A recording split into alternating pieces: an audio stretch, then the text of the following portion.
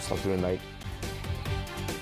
All right, welcome back, everyone. Well, the Chinese community of Houston is hosting 2 town hall meetings, one happening yesterday to discuss violent incidents in the Asiatown community. And to discuss more about how important this is, we're honored to have State Representative Jean Wu for Texas House District 137 to talk about this and more. So thank you so much for being with us.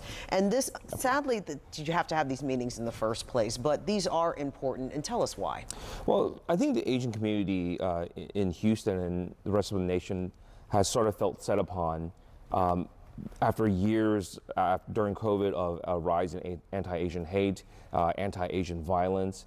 And whether or not this was an incident that was targeted at Asian Americans, that's the way the community feels.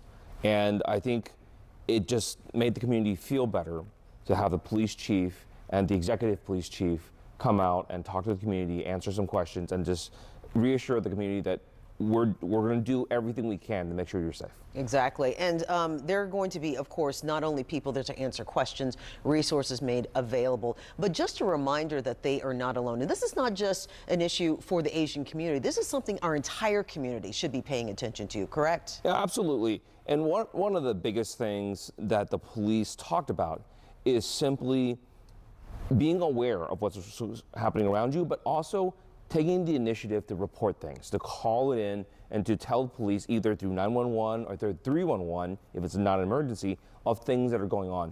This crime was solved because a witness there saw the car's license plate and then reported to the police. And it's that kind of neighborly act that is going to protect the city and protect us in the future.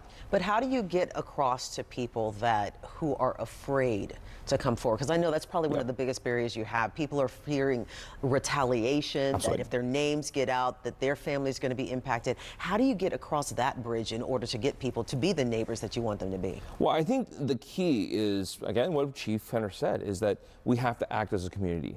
If people are afraid, but they know that the entire community is behind them and is going to protect them, is going to look after them no matter what, I think they'll feel more reassured. And that's why people ask a lot of questions about, if I call 911, will you have somebody who will talk to me in my own language that I'm more comfortable in? If I call the police, will you send somebody out who understands my sensitivities and understands my culture so you're not putting me into an awkward position? If I want to be anonymous, if I want to, can you do those things? And the police is absolutely, absolutely, absolutely. Okay. So you said there's going to be a second meeting that's taking place. So can you give us the location and the time and where people can go to take part? This is the Chinese Civic Center, which is on Town Park Drive.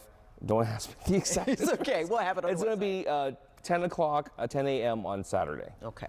All right. And people, and everyone is welcome to attend, correct? Yes, absolutely. This is a community-wide meeting. Now, we are obviously, the advertising, everything has been targeted to the Chinese community, the Asian community as a whole.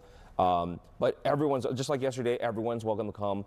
Please, if you're from the neighborhood, from the area, you have a question for HPD, please come out and ask. And I think we resolved a lot of problems last night. People had individual problems, and we got some answers. Yeah, and that's where it starts, with the community, just sharing the information. And that's it. We want our community to feel good about our interactions with the police. And one of the big things with the Asian community is just feeling comfortable with the HPD and the police who are out there who are serving them. Wonderful. Thank you so much, Representative Jean Wu. We appreciate it and what you're doing for the community. And if you want more information, we're going to have all of this as well as an extended interview on our digital platforms for everyone who follows social media at CW39.com and more in just a moment. Now let's turn it over to Kerrigan with Web.